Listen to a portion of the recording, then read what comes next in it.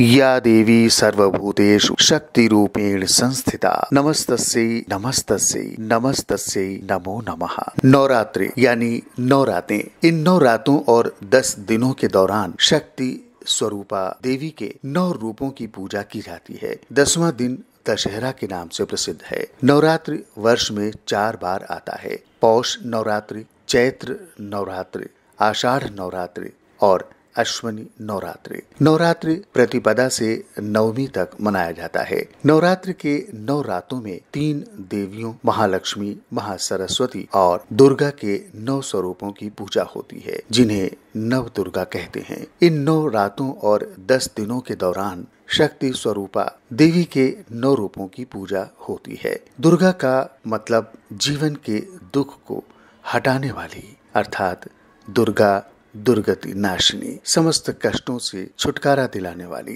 देवी माँ दुर्गा स्वरूपा। नवरात्रि पर्व के दूसरे दिन माँ ब्रह्मचारिणी की पूजा अर्चना की जाती है। साधक इस दिन अपने मन को माँ के चरणों में लगाते हैं। ब्रह्म का अर्थ है तपस्या और चारिणी यानी आचरण करने वाली। इस प्रकार ब्रह्मचारिणी का अर्थ हुआ तप का आचरण करने वाली। नवरात्र में दुर्गा पूजा के अवसर पर विविध विधि विधान हैं। माँ दुर्गा के 9 स्वरूपों की पूजा अर्चना में आइए जानते हैं दूसरी देवी ब्रह्मचारिणी के बारे में। भगवान शंकर को पति रूप में प्राप्त करने के लिए घोर तपस्या की थी। इस कठिन तपस्या के कारण इस देवी को तपश्चारिणी अर्थात ब्रह्मचारिणी नाम से जाना गया। माँ दुर्गा की 9 शक्ति का दूसरा स्वरूप ब्रह्मचारिणी का है। यहाँ ब्रह्म का अर्थ तपस्या से है। माँ दुर्गा का यह स्वरूप भक्तों और सिद्धों को अनंत फल देने वाला है।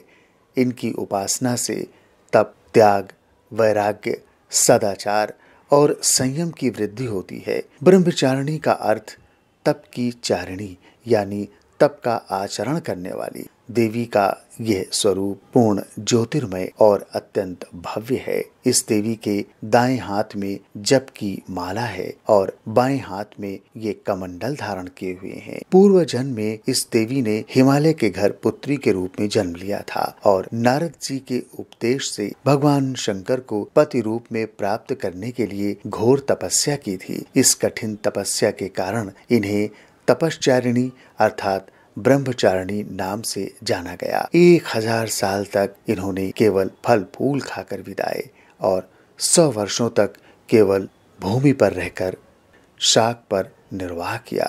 कुछ दिनों तक कठिन उपवास रखे और खुले आसमान के नीचे वर्षा और धूप के घोर कष्ट सहे। 3000 वर्षों तक टूटे हुए बेल्लो पत्र खाए और भगवान शंकर की आराधना करती रहीं। इसके बाद तो उन्होंने सूखे बेल्लो पत्र खाना भी छोड़ दिया। कई हजार वर्षों तक निर्जल और निराहार रहकर तपस्या करती रहीं। पत्तों को खाना छोड़ देने के कारण ही इनका नाम अपर्णा पड़ गया। कठिन तपस्या के कारण देवी का शरीर एकदम क्षीण हो गया। देवता, ऋषि, सिद्धगण, मुनि सभी ने ब्रह्मचारिणी की तपस्या को अभूतपूर्व पुण्य कृत्य बताया, सराहना की और कहा, हे देवी, आज तक किसी ने इस तरह की घोर तपस्या नहीं की। ये तुम्ही से संभव थी। तुम्हारी मनोकामना पूर्ण होगी और भगवान चंद्रमौली शिव जी तुम्हें पति रूप में प्राप्त होंगे। अब तपस्या छोड़कर घर लौट जाओ। जल्द ही तुम्हारे पिता तुम्हें बुलाने आ रहे हैं। माँ ब्रह्मचारिणी देवी की कृपा से सर्व सिद्धि प्राप्त होती है। दुर्गा पूजा के दूसरे दिन देवी के इसी स्वरूप की उपासना की जाती है। इस देवी की कथा का सार ये है कि जीवन के कठिन संघर्षों में भी मन विचलित नहीं होना चाहिए। माँ ब्रह्मचारिणी देवी की कृपा से सर्वत्र सिद्धि और विजय की प्राप्ति होती है। दुर्गा पूजा के दूसरे दिन माँ ब्रह्मचारिणी के स्वरूप की उपासना की जाती है। इस दिन साधक का मन स्वाधिष्ठान चक्र में शिथिल होता है। इस चक्र में अवस्थित मन वाला योगी देवी माँ की कृपा और भक्ति प्राप्त करता है। नवरात्र के दूसरे दिन ऐसी कन्याओं का पूजन किया जाता है जिनका विवाह तय हो गया है लेकिन अभी शादी नहीं हुई है। इन्हें अपने घर बुलाकर पूजन के पश्चात भोजन कराकर वस्त्र पात्र आदि भेंट किए जाते हैं। प्रत्येक व्यक्ति के लिए आराधना योग्य श्लोक सरल और स्पष्ट है। या देवी सर्वभूतेषु मां ब्रह्मचारिणी रूपेण संस्थिता नमस्तस्यै नमस्तस्यै नमस्तस्यै नमो नमः। हे मां सर्वत्र विराजमान और ब्रह्मचारिणी के रूप में प्रसिद्ध अम्बे, आपको मेरा बार बार प्रणाम है। मैं आपको नमन करता हूँ, आपकी पूजा आराधना करता हूँ। अगली कड़ी में कल हम बात करेंगे नवरात्र के तृतीय दिन की देवी चंद्रघंटा के बारे में। यदि आपने अभी तक हमारे YouTube चैनल को सब्सक्राइब नहीं किया है तो आपसे अनुरोध है कि हमारे YouTube चैनल को सब्सक्राइब करें, लाइक करें और अपने कमेंट्स भी दें। देवी माँ की कृपा आप पर सदैव बनी रहे। जय माँ दुर्गे।